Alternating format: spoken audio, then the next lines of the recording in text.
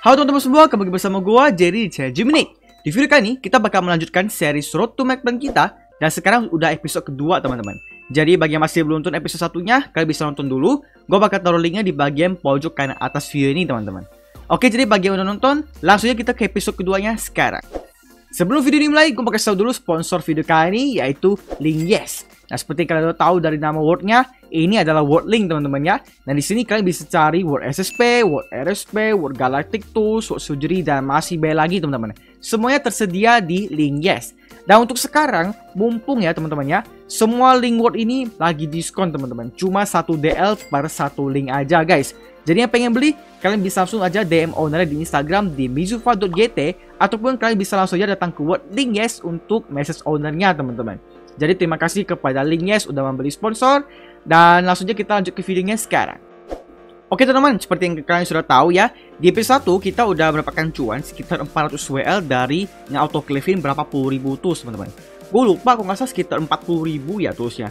Pokoknya banyak banget teman-teman, dan itu ngekliknya mati-matian guys pastinya. Berapa jam gue lupa ya. Oke, nah jadi di sini kita udah 32 DL dan 81 WL total untuk budget kali ini teman-teman. Nah, untuk episode kedua dari Road to Magplant ini, gue pengen ngemas lagi guys. Tapi mas ini gue belum pernah lakuin di series manapun ya. Gue belum pernah lakuin ini di series Dirt to DL gue belum pernah. Dirt to Magplant juga gue belum pernah. Dirt to Rayman gue juga belum pernah ngemas ini, yaitu mas fossil brush. Nah jadi fossil brush untuk sekarang harganya itu lebih mahal guys ya, sekitar 2,5 sampai 3 per WL. Jadi menurut gua ini adalah waktu yang pas untuk gua ngemas fossil brush teman-teman. Gue bakal ngemas kurang lebih sekitar 6.000 tree aja sih. Jadi modalnya itu 32 DL lebih teman-teman. Nah jadi untuk ngemas fossil brush kita sebenarnya butuh 5 tipe seeds teman-teman ya, butuh 5 bahan. Tapi kita kesampingkan dulu 2 bahan, kita fokuskan dulu ke 3 bahan utama teman-teman. Yaitu yang pertama, kita bakal beli 8.000 steel block seeds dengan harga 200 per 45 atau kurang dari itu teman-teman. 200 per 43 mungkin kalau kita beruntung, ataupun 42 guys. Kita butuh 8.000. Nah, jadi ini kita bisa beli di World by Steel atau by RSP teman-teman. Yang kedua, kita butuh yellow block seeds. Kita butuh 8.000 juga, sama dengan steel blocknya. Untuk yellow bisa kita cari di SSP, jadi pastinya gampang guys. Untuk yang ketiga, kita butuh evil brick seeds sebanyak kurang lebih 9.600. Ini bisa kita cari di SSP, harganya murah, paling sekitar 150 sampai 200 per WL teman-teman. Nah, sebenarnya masih ada 2 tipe seeds guys ya, yaitu Wall Egyptian dan juga Rice, tapi itu kita kesampingkan dulu. Kita fokuskan utama dulu yang ketiga tipe seeds ini teman-teman. Oke, jadi sekarang kita langsung aja pergi ke buy steel, yang kita bakal beli steel block seeds-nya teman-teman, yaitu 8.000. Dan semoga aja kita bisa cari dengan harga yang murah guys ya. Kalau untuk sekarang itu harga 200 per 45 atau 44 atau 43, pokoknya sekitar gitu teman-teman ya. Kita langsung aja pergi ke buy steel yang kita cari teman-teman. Banyak sih yang jual 4 per WL, cuma menurut gua 4 per WL sih agak terlalu mahal guys ya. Oke, kita bakal cari dulu dan gua pakai buy lagi pas sudah dapat semua seeds-nya guys. Oke guys, jadi gue baru ketemu penjual ini sama di Discord teman-teman ya. Dan gue pengen beli dengan harga 200 per 44. Dia punya 2.200 by the way. Jadi kita langsung borong aja teman-teman ya, karena kita butuh berapa tadi? 8.000 seeds guys. Oke, cek lagi steel block. Oke, gue bakal buy lagi setelah ini guys.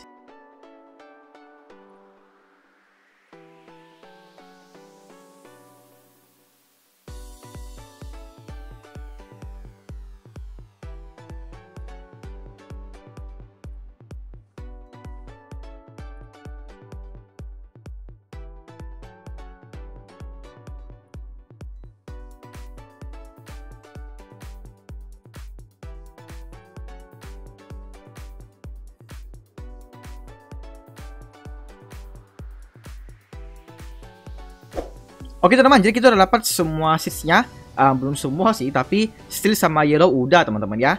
Nah, gue cari ini nggak sampai sejam teman-teman, karena tadi kebetulan ada banyak penjualnya juga. Dari sini kita udah ada 8.059 steel block seeds dan juga ada 8.060 yellow block seeds teman-teman. Kita bakal campurin dulu evil brick-nya nanti teman-teman ya. Oke, kita bakal campurin dulu yellow ditambah dengan steel supaya jadi golden block. Dan ini pastinya adalah part paling susah dalam mas ini teman-teman, karena golden block kalian tahu sendiri kerasnya itu luar biasa teman-teman ya, 15 hit. Sebenarnya gue itu nggak mau emas golden block guys, karena gue itu udah pernah dan gue trauma teman-teman ya. Aku tuh nggak mau emas golden block lagi sebenarnya. Gue pengen langsung beli aja 4 per WL seatnya. Cuma cari 40 well seed itu setengah mati guys ya. Hampir gak ada penjualnya teman-teman. Jadi susah banget nyarinya, makanya gue pikir udahlah nggak usah belilah, kita emas aja lah. Jadi mungkin kita bakal nge-break sekitar ya kurang lebih 30.000 lebih golden block teman-teman. Itu mungkin bakal makan waktu berhari-hari teman-teman ya. Cuma nggak apa-apa lah ya, daripada gue harus setengah mati nyari golden block seeds, itu lebih menderita teman-teman menurut gue. Oke. Jadi sekarang kita tinggal splice aja ya, steel box dicampur dengan yellow. Dan untuk golden block tree tanamnya cuma 19,5 jam teman-teman. Berarti besok udah bisa gua panen malam berarti ya. Oke, jadi sekarang kita splice semua. Dan gua bakal balik lagi besok pada saat semua seedsnya udah siap teman-teman.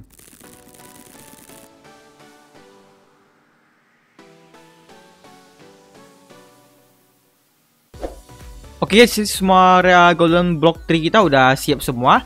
Kalian bisa lihat di sini, berarti kita bakal panennya sekarang. Dan untuk golden block tree kita bakal panen menggunakan fuel pack guys. Jadi kita bakal beli 8.000 bagi 10, 800 fuel pack, dan mungkin itu harganya sekitar 70-an WL teman-teman.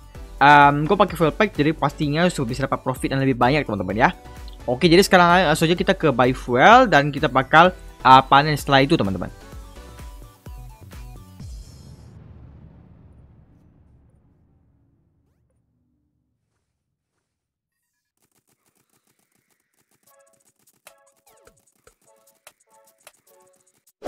Oke, jadi kita udah panen semua golden block tree-nya. Dan kita dapat total untuk di world ini sekitar 10.000 blok lah teman-teman, atau 9.000 lebih ya. Dan kita ada 3,5 farm teman-teman. Jadi totalnya kita ada sekitar 30.000-an golden blocks guys. Nah jadi sekarang kita bakal nge-break semua pastinya. Dan ini adalah penderitaan teman-teman ya. Ini siksaan ini dimulai teman-teman. Satu golden block itu 15 hit guys. 3, 4, 5. Tuh 2, 3, 4, 5. Tuh 2, 3, 4, 5. 15 hit guys. Dan kita punya 30.000 blok guys ya. Ini pasti gue mampus sih. Dan gue pasti bakal nge-break di like or gay teman-teman ya. Atau nge-break gua. Dan di sana biasanya itu ada orang teman-teman. Jadi harusnya bisa terbantu guys ya. Karena gue memang sering nge-break di sana guys. Jadi langsung aja sekarang kita ke world like or gay guys.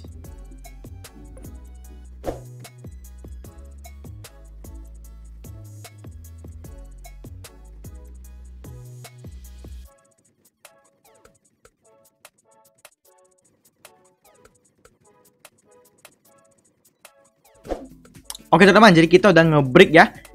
Kurang lebih selama 6-7 jam teman-teman ya. Jadi gua nge-break dari siang dan sekarang udah jam 10 malam teman-teman. Ya berarti kira-kira udah sekitar 6-7 jam gua nge-break. Dan total golden block yang udah kita break itu sekitar 10.000 teman-teman. Ya berarti kita masih sisa sekitar 20.000 lagi guys. Jadi mungkin gua bakal nge-break sampai subuh. Jadi kita bakal nge-break semua dulu. Dan pastinya ini capek banget teman-teman ya, miksa diri. Tapi untungnya ada banyak sekali teman-teman yang hadir di video kali ini. Kalian bisa lihat sendiri yang ada di word gua dari like or gay, dan juga yang dari tadi siang teman-teman. Jadi terima kasih sekali yang udah mampir dan datang di video kali ini teman-teman. Sekarang kita bakal lanjut nge-break lagi, dan gua bakal balik lagi pas semuanya udah selesai teman-teman.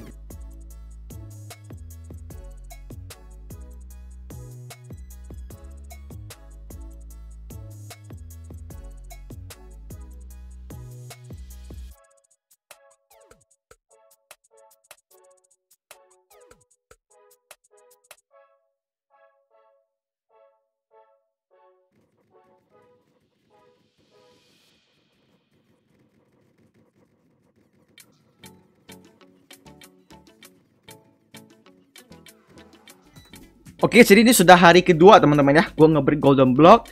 Dan ya gue udah nge-break sekitar 30.000 blok. Ada sisa 2.000 lebih teman-teman ya. Dan kita bakal selesain sekarang.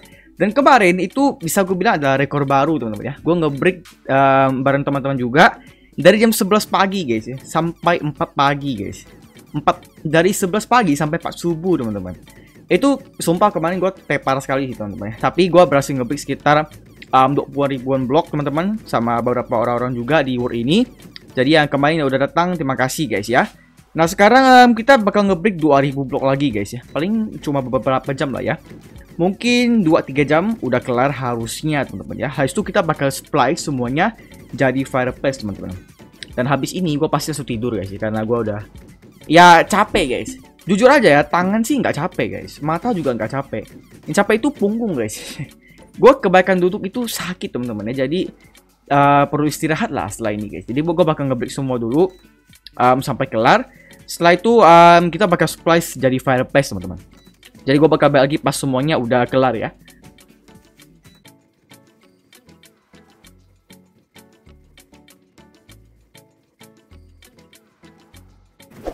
Akhirnya selesai guys. 10 blok lagi.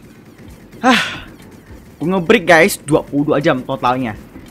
Kemarin gue ngebreak 16 jam, hari ini 6 jam teman. GG. 22 jam ini rekor baru sih sumpah guys ya. Gue ngebreak dari pagi, sekarang udah sore, udah mau malam teman-teman. Dan jujur aja capek sih. Capek guys. Memang capek banget anjing. Kalau ini robek ya, bunuh diri gue sumpah. Anjing banget sih ini, capek banget sih. Cuma nggak apa-apa lah ya, karena gue udah lama nggak nguli juga. Jadi gue belum terbiasa dengan ngebreak sebanyak ini teman-teman. Padahal nggak banyak amat loh, cuma 34.000 guys. Cuma hitnya itu 15 hit gitu loh, makanya lama teman-teman. Oke lah, jadi kita udah ngebreak semua. Dan gue mau ucapkan terima kasih dulu kepada yang udah datang di world ini ya. Ada rotasi farming, ada DL tiap hari, ada Ita so cute, ada mekanik bersih, ada masih banyak lagi teman-teman. Jadi terima kasih yang udah hadir untuk di video kali ini teman-teman. Dan sekarang kita bakal lihat dulu ada berapa seeds yang kita dapetin, total golden seedsnya pada saat kita udah selesai ngebreak teman-teman. Oke teman-teman, jadi kita udah ngebreak semua golden blocknya ya. Nah jadi kita udah total dapat seeds ini, gue udah hitung. Ini satu box full 4.000 seeds teman-teman ya. Kita ada 2 box full berarti 8.000. Ditambah dengan di sini ada 2.017 seeds, berarti total kita dapat 10.017 golden box seeds teman-teman. Nah ekspektasi gua itu 9.600 teman-teman ya. Cuma kita dapatnya 10.000 dan itu melebihi ekspektasi gua teman-teman. Berarti lebih bagus dong, lebih profit ternyata guys ya. Kalau 10.000 berarti profit kita nanti bisa nambah sekitar 1 DL-an teman-teman, atau mungkin 2 DL ya. Jadi oke sekali. Nah step berikutnya kita bakal beli Evil Brick Seeds teman-teman. Nah yang ini nih. Sebentar. Nah yang ini guys. Ini adalah seed SSP dan harganya murah meriah guys, paling cuma 200 per WL. Itu banyak sekali yang jual teman-teman. Jadi kita tinggal beli aja Evil Brick Seeds sekitar 10.000. Kalau 10.000 dibagi dengan 200 berarti sekitar 50 WL ya. Iya bukan, atau 5 DL. 50 kali 200 berapa? 2.000 kali 5. Iya betul 50 WL. Berarti kita bakal kepake 50 WL hanya untuk Evil Brick teman-teman. Cuma 50 WL sih menurut gua murah sekali teman-teman ya. Ngopi dulu guys. Sebenarnya gue mampu ngebreak karena kopi guys. Nggak ada kopi sih nggak bisa guys. Lemes gue anjir. Oke. Dan sekarang kita tinggal ke World SSP. Kita bakal beli 10.000 Evil Brick Seeds. Lalu kita bakal campur di semua jadi Fireplace guys. Jadi langsung aja kita ke World SSP sekarang. Dan gue bakal balik lagi pas udah dapat semua seedsnya teman-teman.